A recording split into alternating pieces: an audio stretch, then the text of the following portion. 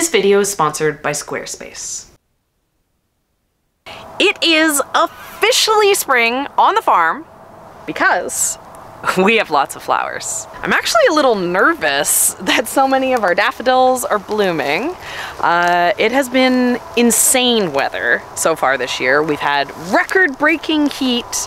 It's only the beginning of April, and these I didn't want to bloom still for another 2 weeks. So we're enjoying them. I hope you all enjoy them, but we're not going to be selling as many of these as we hoped. Last fall, we planted an additional 3,000 daffodils onto the farm, which means in total, we have 6,000 planted.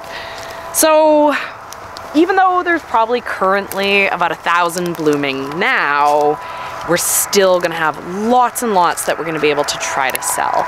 And this is just the very first thing that blooms on the farm. This is just the beginning. And in the same way that these have woken up super early, I actually have a lot that I can share with you. We have about 15,000 tulips on the farm that are getting really close to blooming, but I'm gonna tease you. I'm gonna save it for the end. The first thing we're gonna start with is the peonies that we planted last fall. In the fall, we had $10,000 worth of peonies show up. We'd spent most of the year prepping for it because it was a pretty big job. It was about 1,000 plants and it took up a huge amount of space on the farm. It made me nervous. That was a lot of money, a lot of work, and I've been waiting all winter to see what's gonna happen. And what happened is they're growing amazingly. We have 14 beds planted in total. Just be very excited for what peony season's gonna look like. And here, this is one of our latest varieties. This one is only just popped up. It is making me nervous, but here today looking at it, you know, there's 4 or 5 like little sprouts coming up in almost every single one of these holes, and you should see some of the earliest varieties. Some of the earliest to pop up varieties were my coral varieties. We have 3 separate different coral colored ones. These ones are Coral Sunset, and this already has a bud on it. It's leafed out, it has buds. I'm really, really excited. You know, when you do a project this big, this is something that we worked on for like almost 3 years, getting this whole area ready. We took down trees, we tilled, and years of work. We spent many, many days digging holes in the cold and the wet. You get like a lot of excitement and a lot of nerves, a lot of feelings. So to see these coming up, see these actually doing what the plan was all along, I'm really excited to see what's gonna happen. And as exciting as the peonies we planted in the fall are, my mind is just being blown by these second-year peonies. It's incredible how much larger these plants are after being in place for only 1 year. The rule kind of when you're flower farming peony plants is you really shouldn't pick any flowers off them for the first 3 years so they can get nice and established, nice big plants. Peonies can live for over 100 years as long as you treat them kindly. So to see them this happy, this healthy on year 2, it's incredible to think what they'll look like in 5 years. In the spring, nothing ever looks as exciting as it's going to look because all the plants are still really tiny, but this is a space that I'm really pumped about. This is our Lisianthus tunnel where you have 2 full beds of Lisianthus. I think in total, I'm gonna have something like 5,000 Lisianthus planted in here. I've already put in about 3,000 and I have a few trays that I need to get working on to finish filling up the bits and pieces. And then along the middle, I have campanula and stalk. I'm hoping that these will bloom, look nice for the late spring, and then I can take them out, have lots of space to work with the Lisianthus as we go into the summer. Lisianthus was such a hit for us last year. We had some incredible varieties, and I feel like I learned a lot. One of the things that I think I made a mistake on with the Lisianthus last year is I didn't give them enough water in the early days. And because of that, they just didn't get established. They didn't get rooted in as fast as I would have liked. So this year, we're watering a lot more. We're seeing how that works out. There is a little bit of disease in here. Lisianthus is very, very susceptible to fusarium for funguses and rot and things like that. So I am losing some plants, maybe because it's more wet, it's less dry, but what is surviving looks like it's thriving really well. So I'm fingers crossed. Long, beautiful stems. And then our second tunnel here, which isn't looking quite as exciting as I would have hoped, is planted up. Both of the outside beds have ranunculus in them, and I don't know, I had issues with my ranunculus sprouting this year. So I have a lot planted. They were rooted. I'm like, any day now, they should start popping up. Fingers crossed. And then in the middle bed, I have a bunch of anemones planted in. So I'm hoping month from now, 2 months from now, this is gonna be lush, it's gonna be blooming, it's gonna be beautiful. But right now, you know, still looks kind of spring-like in here. But that isn't the only ranunculus I have this year. I have a huge ranunculus surprise. This is the spot where we had a greenhouse up last year where a dust devil thing came and ripped it out of the ground, destroyed it. I'll put a link to the video up. But we had our ranunculus in here, and because of the whole chaos of what happened, it never got picked up in the summer when they went dormant. In the fall, they started to grow again, and they actually overwintered. We put down a little bit of straw to try to help, but we had enough snow. This wasn't covered all winter. We are a zone 5 here, and yeah, we have overwintered ranunculus, which I'm really excited. About half of them got eaten by mice. So they're, you know, it's not like there's 1,000 here, but I wouldn't be surprised if we end up having a couple hundred plants, and these are a lot further along than the ones that are even in the greenhouse. One of the things about the spring is it's kind of like a waiting game, right? With those ranunculus, I never hold my breath that anything is gonna survive the winter. And so this time of year, things are just starting to wake up. Things are just starting to grow again. And I never know what I'm gonna have for the year. So as I go around and I look at all my perennials, I try to be patient, but as of this week, I think pretty much most of them I've seen wake up. And so I'm really excited. I don't think we lost very much this winter, and some of our new perennials are looking like they're gonna be really good successes. I love yarrow. Every year I'm like, it's enough. We don't need any more yarrow. And then I grow just a little bit more. So last year I was missing some of the pinks. I was like, I want more pink yarrow. So I grew a couple trays of summer berries, and they got planted out quite late. And you know, I wasn't really expecting too much from them, but these plants have been growing like crazy. They haven't had water at all. They're just very happy, very healthy in this spot. And it's exciting by having yarrow kind of spread all over the farm. Stuff like this can create like a succession, right? So I know that these are gonna bloom a lot earlier than some of my other varieties, which means I'll have even more weeks of yarrow, which just makes me happy.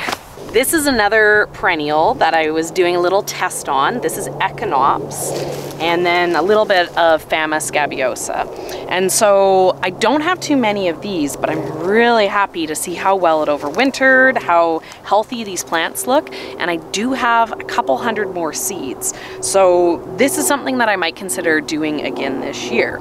You know, come the summer, I can grow some trays when I have a little bit more time. I can plant them out in the fall, and I can slowly start to establish this entire bed into an Echinops bed if I want. But the one I think I'm the most excited that is new for this year is my anise hyssop bed. I picked off this for months. I used it as my base greenery for so many things. I really, really like this. The only problem is it's inconsistently perennial for me. Usually about half of the plants will die off. In the past, I've only ever had a small patch, so I was like, that's it. I'm putting in hundreds. I think this bed has like 600 anise hyssop plants. I was really worried about this. This was not growing at all. Everything else was kind of coming up, and this was still dead sticks. I was like, maybe I lost them all. Maybe this is something that I have to replant every single year. And then I went to sleep and I woke up and I was like, exploded. Honestly, at this point, I think my survival rate on this bed is looking in at like 85%, which is just incredible for me and growing this. And there was so many seeds that dropped in this area last year that I'm not gonna be surprised if even where I have empty holes that I don't have to plant myself, they're just gonna have self-seeded and come back on their own. We've been doing a lot of work getting the farm back in order, prepped up for the new season. We don't have any seeds in yet, but I probably should do it this week. And yet again, more of those perennials are back. I'm excited to see them growing. We have 2 beds of lilies. This is a great one for actually seeing what's happening because we got some grass out of there. So this is just perennialized lilies. A couple years ago, I planted lilies into this bed. We have the irrigation lines that run along here, so makes it a little tricky to till in here. So these, just every year, they come back. And we have about a 4-week window of when lilies bloom for us because we have Asiatic and Oriental lilies that kind of stagger and the different colors kind of bloom one after another. Lilies can be really, really popular. We find that for our customers, they're kind of give or take. Some people really love them, but a lot of people aren't really interested in them at all. So by only having a short lily season, you know, makes a little bit of excitement, and then they're gone. So, you know, I'm happy to see them still coming back because I've been picking so aggressively off here. Every year I wonder, am I still gonna be able to get a cut stem, or am I, you know, knocking back the plant permanently by cutting so much? And, you know, with the early varieties that are up, at least it's looking like they are working really well as something that can be cut every single year. In here is another perennial bed, and there's not very much going on here. This is a bunch of feverfew. I have some rudbeckia, a few bits and pieces. This was a really dry winter. We're currently in like some pretty extreme drought conditions, and this is a good example of how it's affecting us on the farm. We don't have water yet. We usually don't get our water turned on until mid-April, sometimes even later in April. So it's very difficult to water these plants. It's very, very dry in Kelowna. So, well, it seems obvious that things should be fine for water over the winter. It's not always the case for us. And so I think we're gonna have some pretty significant losses on our feverfew this year. Usually we get a 50% survival rate. I don't know, with the dry, it might only be 25%. This is one of our big, large main perennial beds. Over the last 2 years, we've been working on filling this up, filling this in. And the great thing about perennials is, you know, the first year maybe you get a cut, the second year they're doing okay, but third year they really show themselves. And so as this whole area, even though it doesn't really look like anything right now, establishes itself, we're gonna get more and more and more production without it taking up more space. So I have a bunch of yarrows in here. I have like some beautiful yellow yarrow, terracotta yarrow, which is one of my favorites. We have a couple beds of phlox, which we just absolutely loved this last early summer. So I'm really excited to see even more of it coming in. I have some scabiosas along here. I have some white glitter and blue glitter Euringium sea hollies. I have some bee balms. I have a whole mix, and it survived. It survived the winter. It's back. I'm very happy. And we also have a new addition to this area. we put in a full bed of daffodils. This is where about, I don't know, 1,200 of the 3,000 daffodils that we put in are, and they're looking very healthy, very happy. I think they're enjoying this spot even more than along the fence line. So I'm excited. I'm excited about what we're going to be picking out of here. And I was really picky about varieties. I picked all the latest blooming, tallest blooming varieties from what we've experimented with on the farm over the last couple of years. So I think that we're going to have lots of sellable stems, which is the goal. We are a flower farm after all. And then my last perennial section up here, I have 2 full beds of yarrow. It's coming back really strong. A full bed of sedum, which, you know, I'm surprised how much is there because we had disease issues on it last year. A bed of greenery. All of this is slowly but surely coming back to life. And it won't be long. It won't be long till I'm picking buckets and buckets of flowers again. I love spring flowers. They're one of my favorite times in the garden for personal gardening for me. You know, you miss them so much over the winter. So when they first come up and they first bloom, it's really exciting. And one of my favorite spring flowers is blooming right now. This is my little hellebore patch. We do not have very much shade on the farm. One of the few shady spots is under this tree up near the house, and so I've utilized it to put in as many hellebores as I can. This is my absolute favorite with the variegated color and the double, but I have some just classic purples and a few others here and there.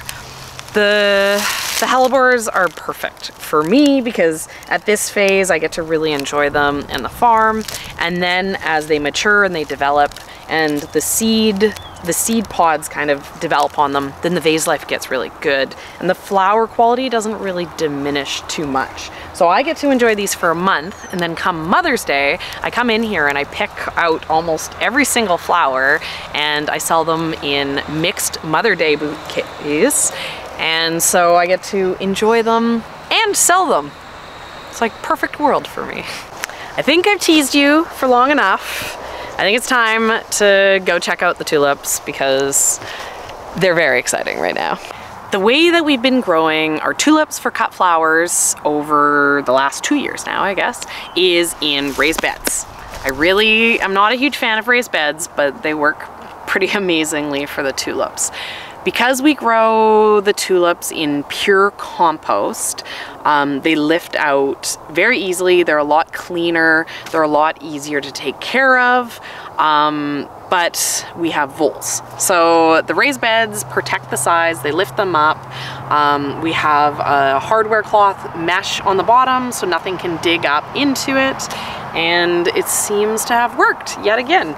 This is the bed that we planted last year. I think this bed here has about 6,500 tulips in it, and there's no holes, there's no gaps.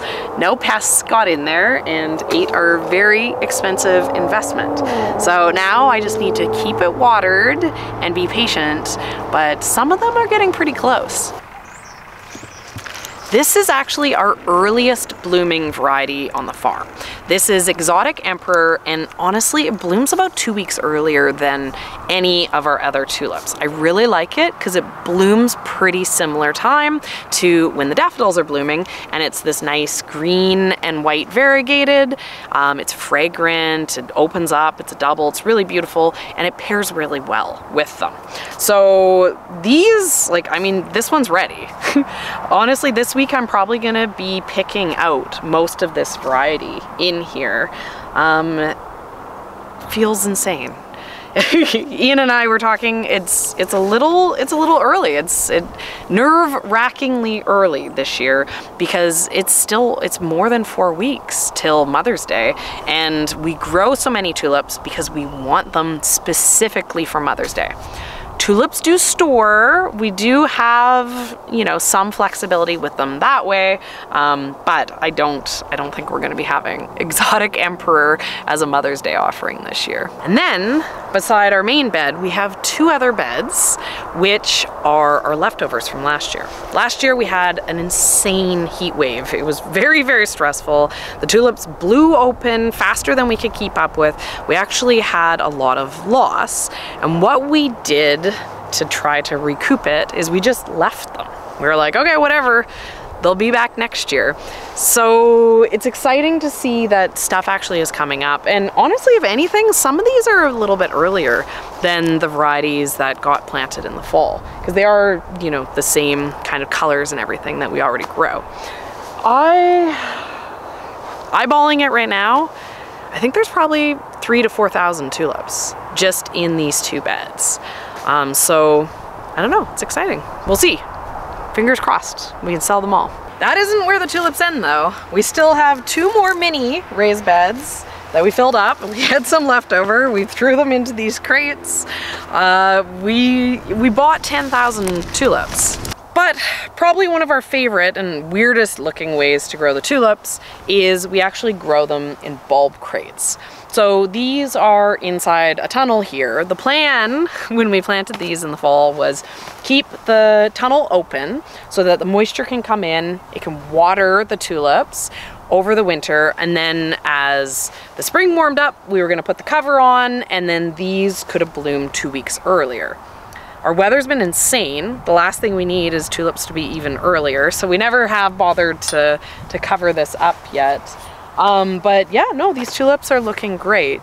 And the really nice thing about the tulips in the crates is they're really flexible. So if at any point in, you know, the next month we want to not have these here, we can just lift up the crate and move it to a different spot if we wanted to plant inside here. The raised bed works really well, but it, you know, it's got its limitations. These crates, I like these crates. They're expensive. They're hard to find the crates. Every year we get our bulbs in the crates, so we get a few more. I could imagine if we kept going every year getting more crates, eventually this would be the only way we would grow tulips. And another thing that lots of people have been asking me about is, what is this? What's going on here? And this is a continuation of a crate experiment that we've been working on.